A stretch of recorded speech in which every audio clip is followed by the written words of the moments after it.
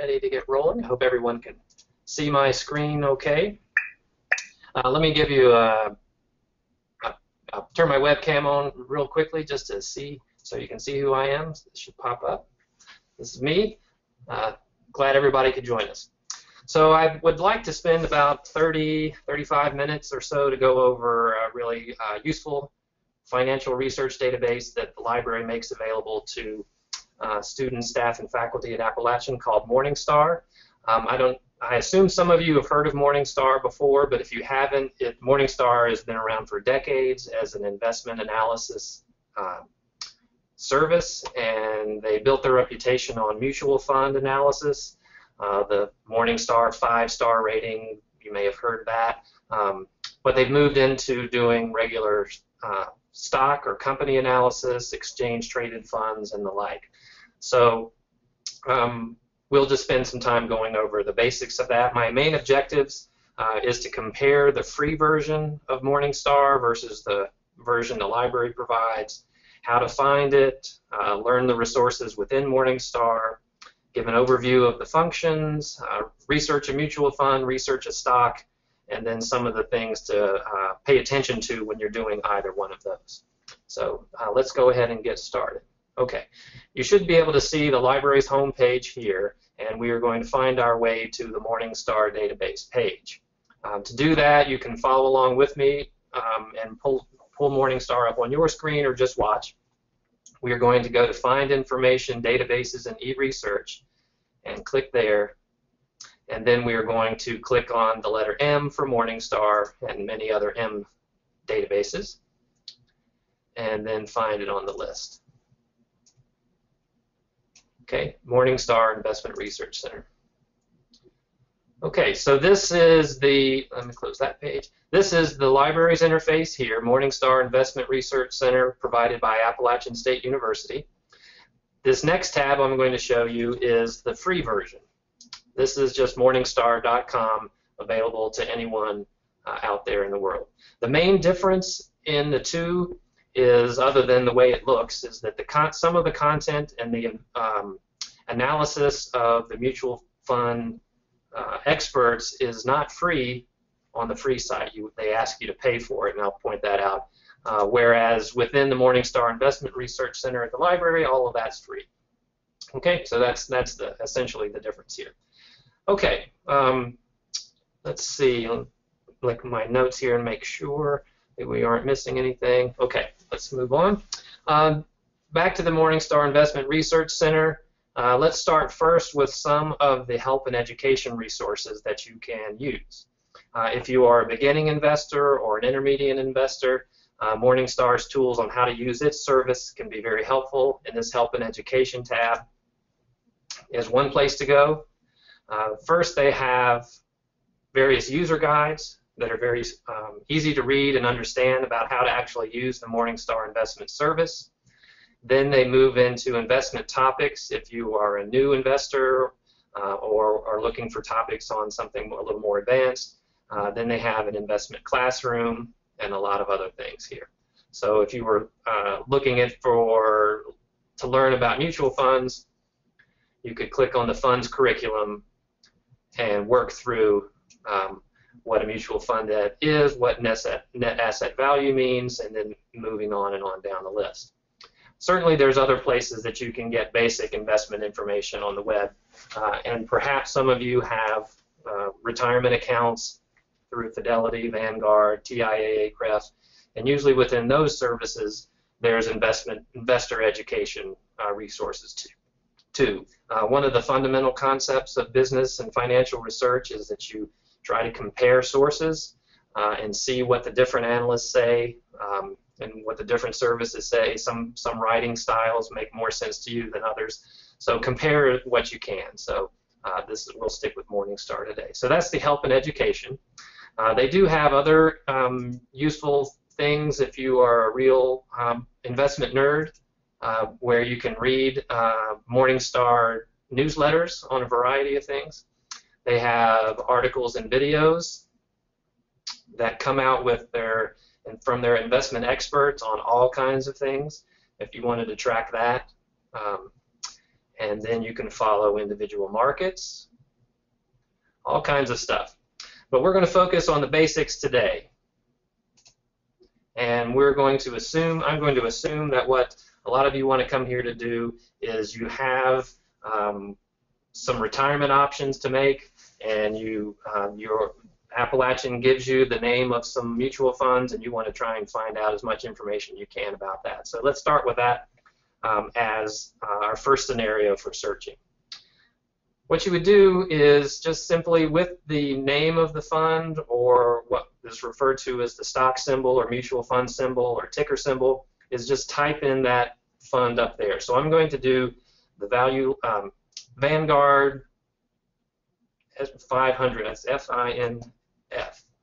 Yeah, Vanguard 500 Index Fund. It's one of the big funds out there. It's available to Appalachian employees as one of their investment options. And I would just type that in and do a search. Okay? So what you have in front of you is the results screen, and we'll go over that a little bit in just more detail in a moment. Let's switch to the free version and just compare the difference here. Okay? So in the free version, I'm going to do the same search.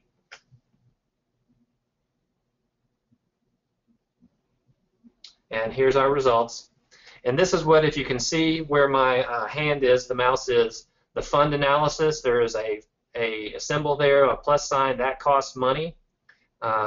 And then the stewardship, all this analyst report here, all of this stuff costs money on the free side. But you do get basic information, the star rating, the analyst rating, and a variety of other things, just not the other stuff. So back to here where everything is wide open and available to you, you can get, we can start with some of the basics. This is fund performance over the years, comparing it to other stock or other mutual funds of similar nature. The S&P 500 is that's what this particular fund tracks. And then you can also tune into, this is an important thing to pay attention to with mutual funds, is the expense ratio or the expense cost.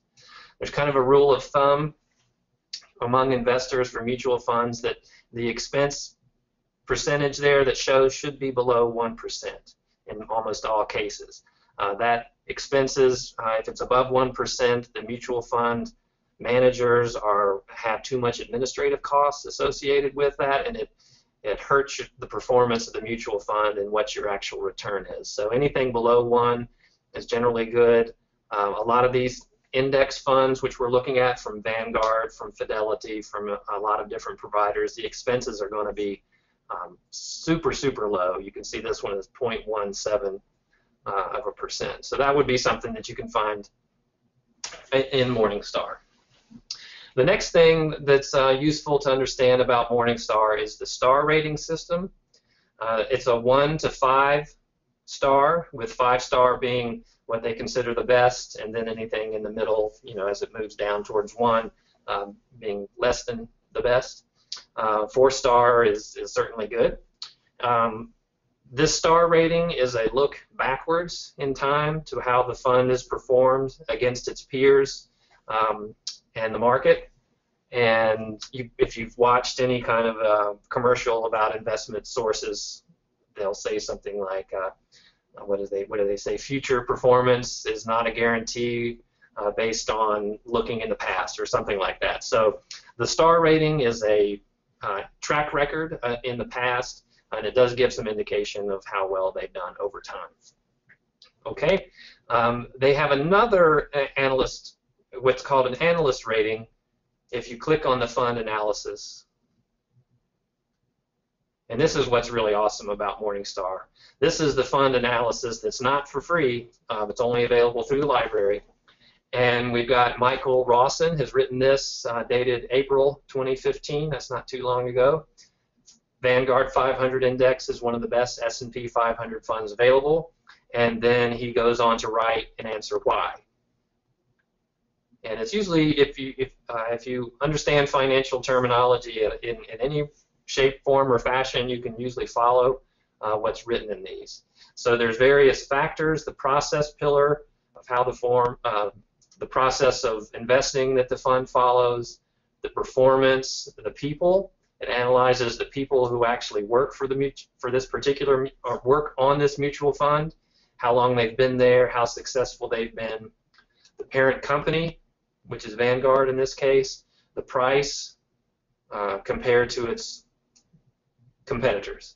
Okay, all that feeds into what we see here as the Morningstar analyst rating, which is here, and this is a gold. And they have, I think it's gold, silver, bronze, and then you don't have a rating below that. This is supposed to be a look forward. So based on those pillars that we just talked about briefly, they're in good shape, and moving forward, they should continue to be, Vanguard 500 should continue to be a well-performing mutual fund. That's what Morningstar is telling us. Okay, we've got basic performance. Of course, the market's been struggling this year, so you can see the total return for this year is in the negative territory. But if you look back, and if you track the funds back to 2013, that was a big year for mutual funds and stocks, and then it goes from there. Then this is really interesting, is if, let's say, in our investment choices here at Appalachian, we have other options other than Vanguard 500. Well, would I pick something else? Well, this category medalist here are the other gold and silver and bronze rated funds from Morningstar that are very similar in the way they function to this Vanguard 500 index. So that's a way to get a competitors list, so to speak, of similar funds. So another big major competitor to Vanguard is Fidelity, and here's their Fidelity Spartan 500 index fund, which is also a gold analyst rating. And that might be a choice that you would make on which fund you would go with there. Okay? All right. So if we go back to the quote page, the overview page, you're certainly welcome to read any of this information here and learn more about the fund.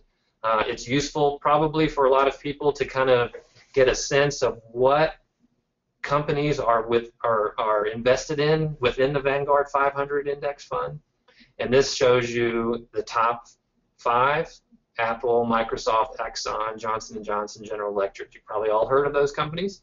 If you click on the More link, it will take you to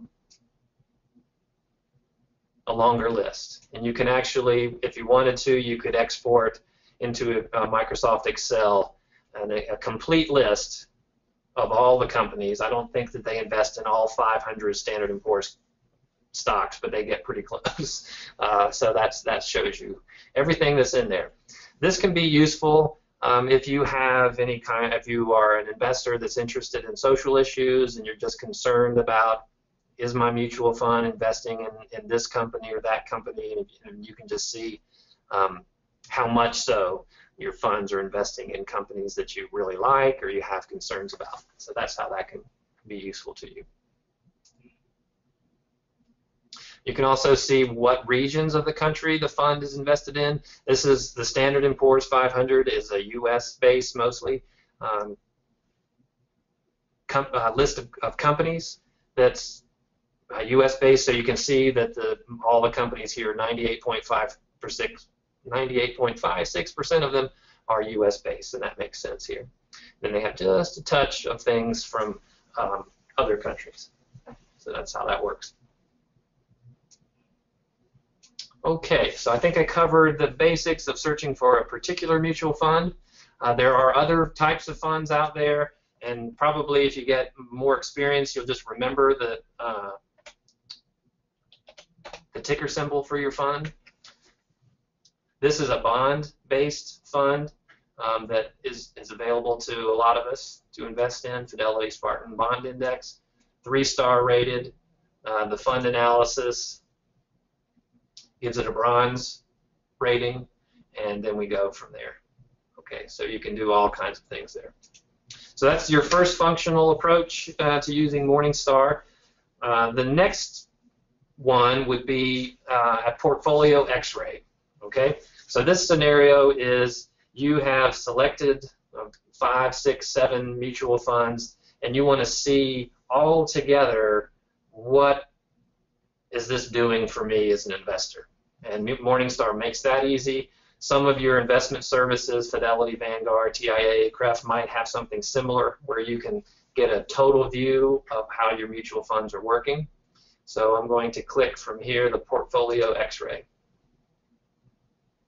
Okay, so here you type in the funds,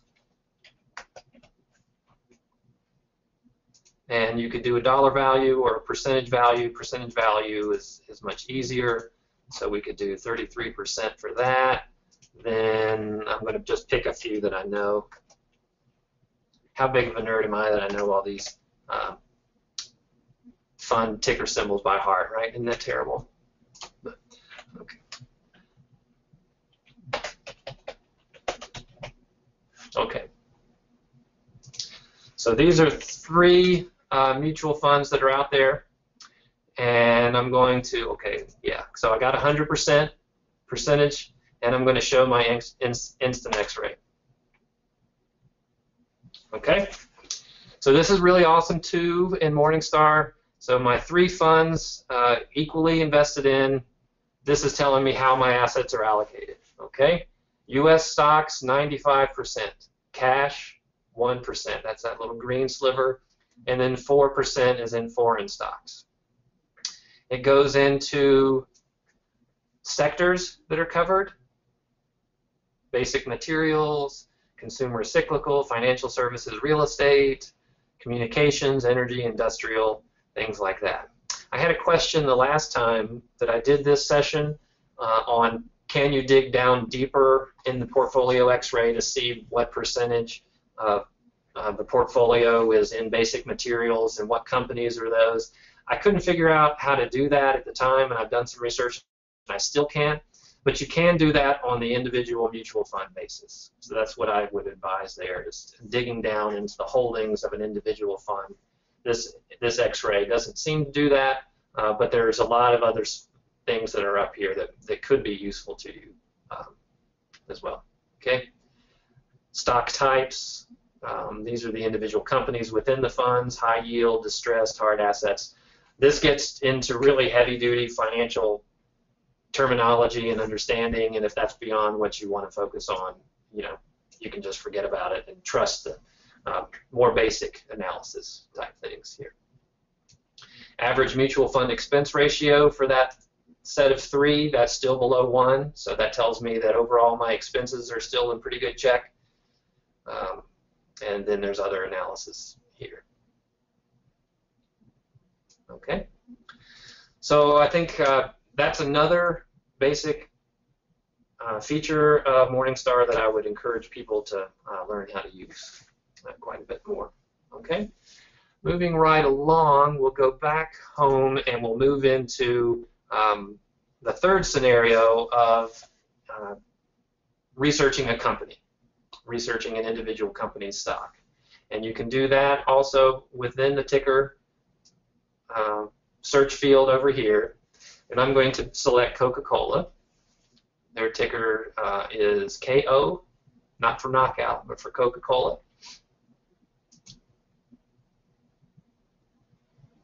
And you'll see a lot of similarities between what we find in the mutual fund analysis and the stock analysis here. So Coca-Cola is listed as a 4-star fund. We've got the stock price here. They don't have an expense ratio. An expense ratio for Coca-Cola, that doesn't exist in this, as it does for mutual funds. But in the stock analysis, we get some interesting things here. Okay, they do, a fair value estimate. So they would say this is $43 per share is a fair value currently, or as of 9/24 for Coca-Cola. So is the price higher? Is the price lower? Right now it's running $39. You should consider buying it lower, consider selling it. A lot of things here. More investment terminology here. The bull market people who think Coca-Cola is going to do well, the bulls out there, you've heard that probably before. You've got 3 talking points about why that's the case, and then the people who aren't so keen on Coke, we've got 2 or 3 talking points here. And then you can see that the analyst's report is kind of set up differently. Coke is focused on cost control and brand investment, and its wide economic moat is intact. Economic moat. Okay, and then we can read through there. Investment thesis, economic moat. Economic moat is kind of bizarre. It treats the company like a castle, and everything that protects them and makes them great is considered the width and depth of their moat. So Coca-Cola, of course, has a super strong brand, incredibly wide distribution, great marketing, great brand reputation, all that kind of stuff. So that's what we're talking about there. More nerd speak, I'm sorry, but it's awesome. Valuation, risk, management of the company, overview, and things like that. One thing I didn't say in when you're looking at these analysts, say whether it's a mutual fund analyst or a stock analyst, you can click on the gentleman's name in this case, and you can see what else he's written about. So in this case, it looks like he writes about beverage companies and auto parts. That seems to be his area of expertise. And then this iRobot, I'm not sure what that is. So you can see that analysts tend to focus on a couple of areas where they build their reputation and expertise. So you can track the authority and credibility of one of these writers that way. Okay. Other things that you can do here are compare.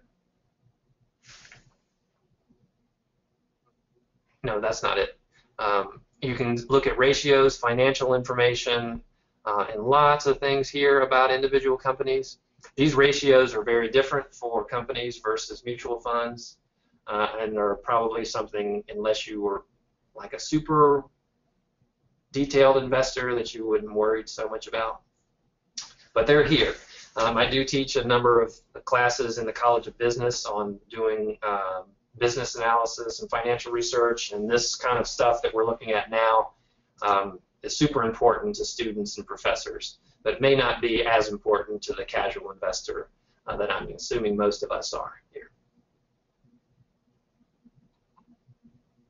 Okay, so I'm moving pretty quickly, and since I can do that, I'm going to point out a couple of other things. Back to the mutual funds, I'm not sure how many of you have heard of exchange-traded funds. If you have not heard of them, exchange-traded funds are similar to mutual funds, but they're different in one important way. A mutual fund trades on the stock market one time a day at 5 o'clock or thereabouts. Whatever the price is, that's the trade. So there's only one price per day for a mutual fund. Compare that to a company like Coca-Cola, which has I don't know how many prices throughout the day. It's constantly being traded. The price goes up, goes down.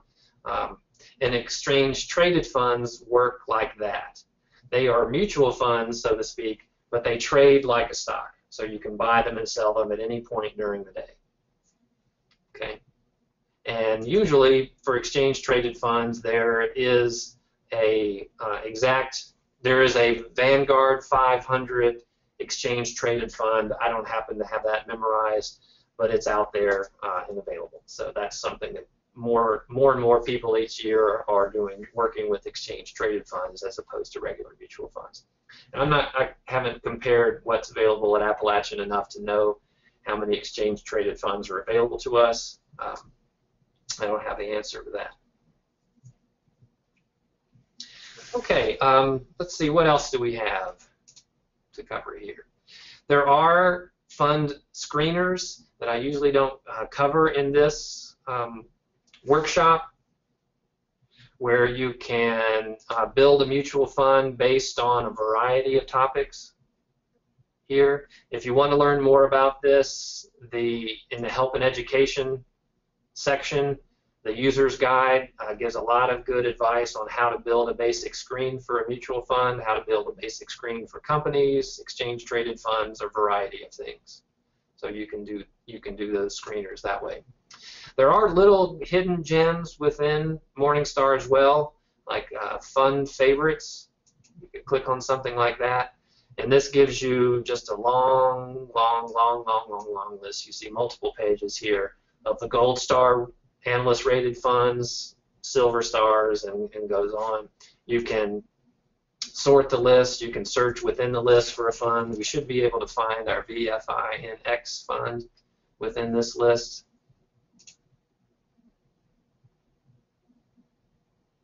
Should be on that page somewhere. Yeah, right there at the top. So you can do things like that within Morningstar, and that's it. I do have time for questions here at the end if you want to type anything in.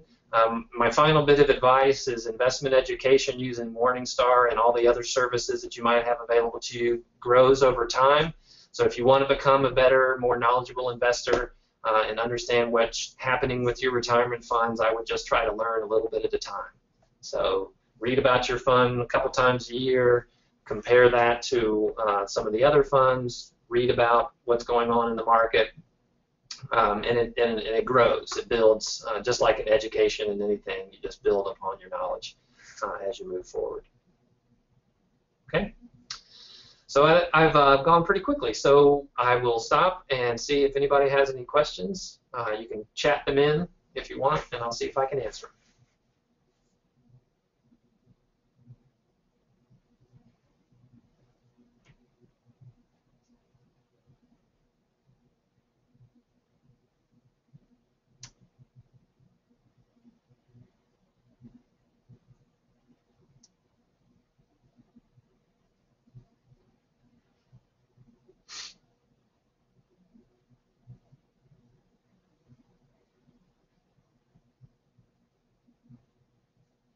Okay, I don't see any questions coming in yet. If anybody's going to type a question in, perhaps just say, I've got one, and then you can type it in. Otherwise, we can call it a day.